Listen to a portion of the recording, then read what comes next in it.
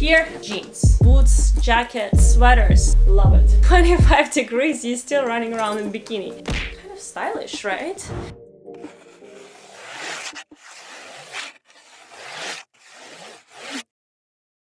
What is up, guys? Welcome back to my channel. Welcome back to another video. Today's video will be for our styling section, as you saw in the description. It's a very specific video on one specific outfit which I've been wearing for over 10 years. Yes, over 10 years, because I've been modeled for over 10 years, for those who is new to my channel. So I have a lot of experience in the modeling industry and I see a lot of interest about this topic. So I obviously want to give you the information that you are interested about. So this video is for you, especially requested one. So let's dive into it. Honestly, I think that even if you're not a model and you're not planning to go on casting, it's just a good basic outfit to have. So yeah, let's go. Let's get into my closet, let's dress up, and I will just kind of tell you why they ask us to wear this outfit. Okay guys, so first item we're gonna talk about is jeans. Sorry, I cut my head off.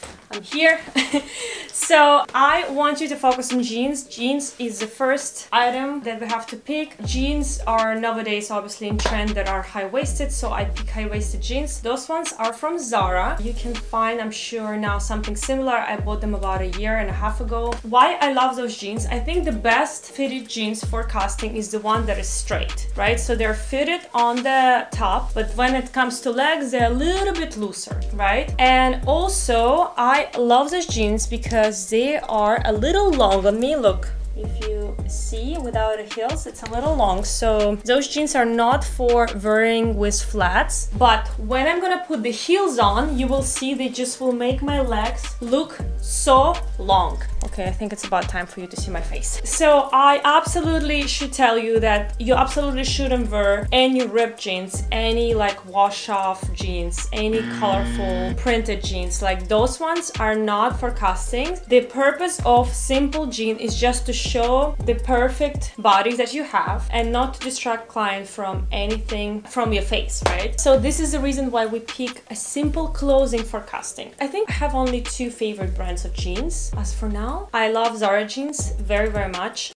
Actually, no, three. I like Zara jeans very, very much. I love another jeans brand, Agolde. You can find in one of my basic styling video right here, where I featured my favorite Agolde jeans, also straight fit. They're a little bit more on the pricier side than Zara, so that's why I kind of wanted to include Zara today, because I feel like everyone loves Zara. Who doesn't love Zara, right? So yeah, I will link something similar. So now let's talk about the top. For the top, we pick something very simple, like a tank top. I think tank top always works the best for castings, because if you have like a jewelry casting or makeup brand casting, you always need to have your shoulders and neck open. So that's the reason why they always kind of request to wear a tank top, and I think just a good tank top is always looks very flattering. This one is from Hebone. I hope I pronounced this brand correctly. I'm sorry if I'm not. I'm gonna attach the link right here. This is a brand with very simple basics, which we always need simple basics that are just universal and you can just wear them so many ways. So this one is just a perfect top because I love the off-white color. I really do prefer, I notice, more off-white color than white, bleached white. So I love the color. I love the straight fit right here. I always think that straight fit on me looks better. I like the thin straps, which also looks nice. So you tag it in.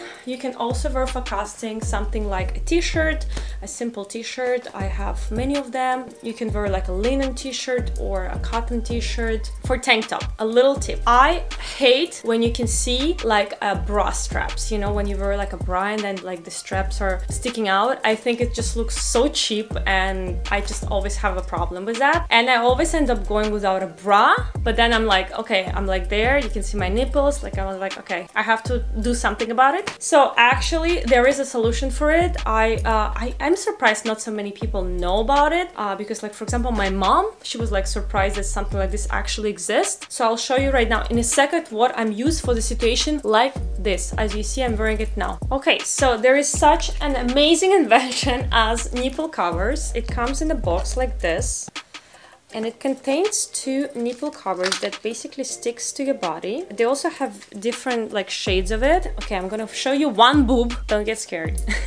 So you see, you kind of don't see a nipple. It's awesome for castings. Also, I highly recommend to models to wear it for jobs because very often they don't give you privacy on jobs. I heard the industry changed now over the years and they are a little bit more conscious about it. But I started modeling 10 years ago and honestly, you had to change in front of 15 people. And I just felt like this nipple covers always gave me like a little bit of coverage and made me feel a little bit more covered, if it makes sense. But till this day, I also love these nipple covers because you can wear them like under the dress if you have open back. It's just an easy thing. You can actually wash them as well and just put them in a box, back in a box. So yeah, that's just a little tip for those who maybe didn't know about those things, which is very useful. Okay, back. So now we talked about the base of the outfit, which is jeans and the top. Let's go on to the top more. Like for example, in New York, where it would be like a fall season or autumn. So I think, sorry, spring or autumn. Vita, wake up. I'm on my 3rd coffee today and I still feel like my brain didn't click yet. Anyway, moving forward. Let's go into the section of jackets. I laid them all to my bed. I have 3 options of jackets. Obviously, those ones for the seasons when it's like gets a little colder, let's say in New York. Obviously on summer season, I will never wear a jacket because summer in New York is like brutal. If you've been in New York during summer, you know what I'm talking about. So anyway, I wanted to give you these 3 options of jackets that is very classic, I guess, and actually one jacket that I think is just such a great investment. It's probably one of the first expensive things that I bought and I don't regret it, okay? I don't regret it. Okay, let me show you. So let's start with first Zara, budget-friendly one. I always like to include those, you know me. I love a good deals. So this jacket is from Zara. Bought it about a year ago. Of course, now the high shoulders is in trend, so I think it's a great jacket to just like throw on and go on a casting. You see, it's like it's more of a crop version of the jacket, like not crop, but it's on the shorter side. But I like the fit. I think this like dramatic shoulders just makes it look so kind of stylish, right? Gives a little bit of fashionista feel. So I also like notice here is a different fabric. Here is like a matte fabric. Here is more like a satin fabric. And I'll show you one in a second. Hold on. This is a jacket I bought, I'm not gonna lie, 8 years ago maybe, from Saint Laurent. I heard that they are rising in price each year because this classic jacket, they don't change the model. Like they just do the same exact jacket every season. I believe I bought it maybe for $3,000. I'm not gonna lie to you. I don't know exactly the price because it's been so long ago, maybe more, but I think it was about 3,000. And I felt a little like, I don't want to spend $3,000 for a jacket. But let me tell you, I've been wearing this jacket for, I don't know, 7 years for castings. And the beautiful thing about this jacket, it never changed the shape. It never changed the shape. It looks exactly how I bought it, whatever, 8 years ago, 7 years ago. So look how perfect it still looks. It's a very classic cut. I love to throw this jacket also on like dresses in the evening. It's, you know, it's a Saint Laurent, it's a classic brand, very classic cut. It's never gonna go out of style. And let's just notice the detail. Do you see the matte and the satin here? It's exactly like the budget-friendly option. So my point is you can always find a good deal and a similar item if you really put time in it. And I really treasure both of them. I mean, look, there is even buttons that is similar. How awesome is that? Zara, I know you copy the styles, but it's great. It's great that anyone can just afford to look good. It's great. So I think this item was really good purchase and an item that I will never get rid of. Love it. Okay, so I feel like every girl who is modeling in New York needs a good like biker jacket, okay? And I actually had a jacket before the one I'm gonna show you from, I believe, Acne Studio. Yeah, I think so. I'll show you guys here. Yeah, it was from Acne Studio. I had one jacket from Acne Studio for also like 3 years and I was wearing it for casting. I honestly, like, you know, the leather has a tendency of like scratching and stuff. It still looks good, but I wanted something more like oversized missed, and I got on the Black Friday last year this Aero jacket that I'm so obsessed with. It's like, it's perfectly oversized jacket. It has like this cool belt and all the detailing is just so nice, and I just love the feel of this like thick leather. Now it's got a little cooler in Miami, so I can actually rock my leather jacket, which I'm like super excited about. Like every time the temperature drops below 25 degrees in Miami, we wear jackets. We're like all out and about, boots, jackets, sweaters. Like in New York,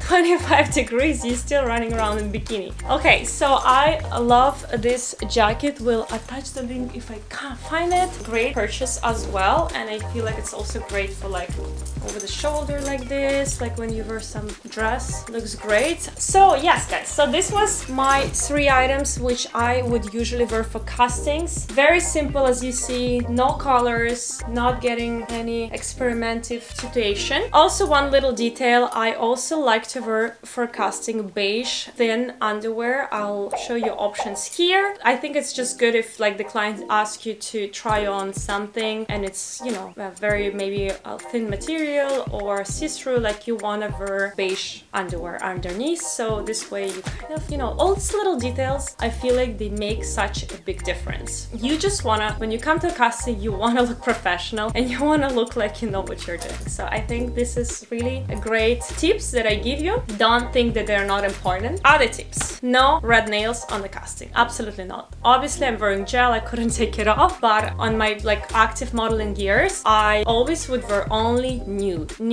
or clear polish. I always like nude. I just like to cover the color of your nails, like maybe a little pinkish or nude, like a perfect nude would just be good for a casting. Makeup, they say no makeup, but I think they really mean like no makeup. And you can check out the one more video here on my channel for no makeup look that I created. I think on the casting is important to wear like a very glowy fresh skin, no like too much powder. Like what I'm wearing now, it's a little much even because I've been filming another video before that one, so I didn't take off the makeup. The hair always needs to be clean. I always kind of wear my hair down for the casting because I think I have a good hair. For the pictures, they sometimes ask you to put hair behind the ears and pose straight, profile, video, you know, all those things. So let's go. Last section, shoes. Okay guys, so wrap it up this video, let's talk shoes. Shoes is always my favorite, and I'm sure it's your favorite. Don't mind the mess behind. I picked this Saint Laurent strappy heels. I've been having these heels also for multiple years. I mean, it's not only great for castings, it's really great for any occasions. I have this specific model in black and in beige. It's just a good basic shoe. I also love the heel, like it's not too high, not too little, like it's a perfect comfortable heel. I also love the square toe, but still like it's a classic shoe, but with a square toe, which I think looks very nice. So I'm gonna try on for you guys the shoes, and I wanted to demonstrate to you how much longer my legs will look with these jeans and the shoes on together. Okay, let me stand up. It's gonna be hard to see with this camera and the black floor, but I hope you get the idea. Just look how much longer my legs look with the straight feet that is a little longer than the length of my legs. I just love it. I will also show you some pictures from my latest Polaroid shots, so you can also have an idea how I dress for Polaroids. In this Polaroid specific pictures, I was wearing a tank top that had high shoulders, which is very much in trend right now, but I still think it's not too much for casting or Polaroids, that it doesn't take attention away from you. So it's a still simple t-shirt, but just with a little twist, so I think that's fine too. I also like to wear crop tops sometimes, especially if you have a good ab. Why not to show it on a casting? So a good crop top also would go a long way. Okay guys, so that's pretty much it. That was 1, 2, 3, so let's say 4 outfits that every model owns. Every single model, I promise you, owns this outfit because that's what they want us to wear for casting. Okay guys, thank you for being here with me on this video. I hope you enjoyed it. I will be sharing more of my modeling journey and experience with you. Let me know if you have any questions regarding this topic. I'll gladly answer all of them. Thank you guys, and see you in the next video. Ciao!